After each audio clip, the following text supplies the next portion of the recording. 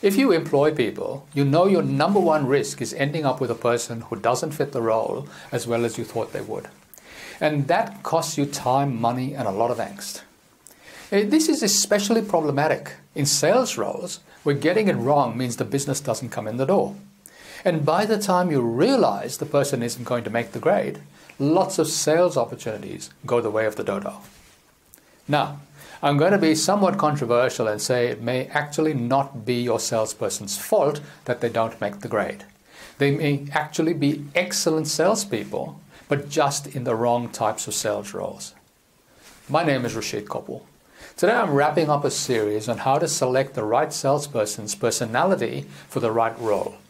In past episodes, I've gone over the 6 must-have characteristics and where they fit. You can find these episodes on our website at revealedresources.com. So moving on, there are 4 sales preferences which affect individual performance. Let's start with short versus long sales cycles. Strange as it may seem, some salespeople excel at either a short or long sales cycle. For example, a car salesperson who needs the emotional high of quick sales might well struggle if hired to sell high-end equipment where the deal might take 1 or 2 years to come to fruition.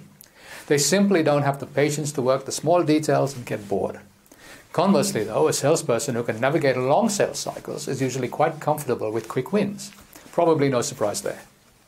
The second preference is selling a unique versus commodity type product. Some salespeople prefer to sell a product that is unique to their company, something they can get their teeth into and that can be readily differentiated from the competition. Others are happy to sell soap, where one brand is hardly different from the next, and purchase decisions ultimately come down to price.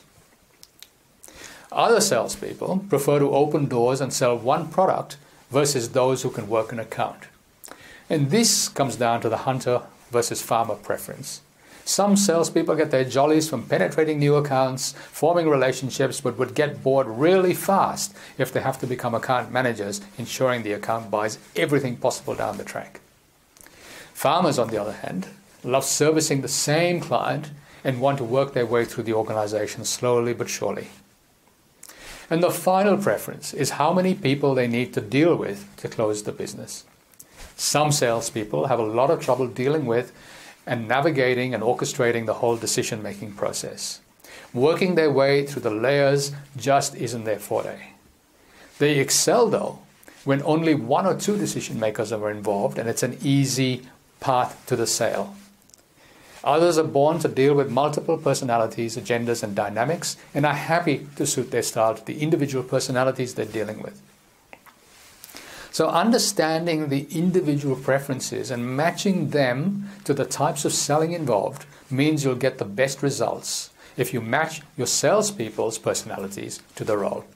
And realize, though, that it might be better to have different people dealing with different stages of the sales process.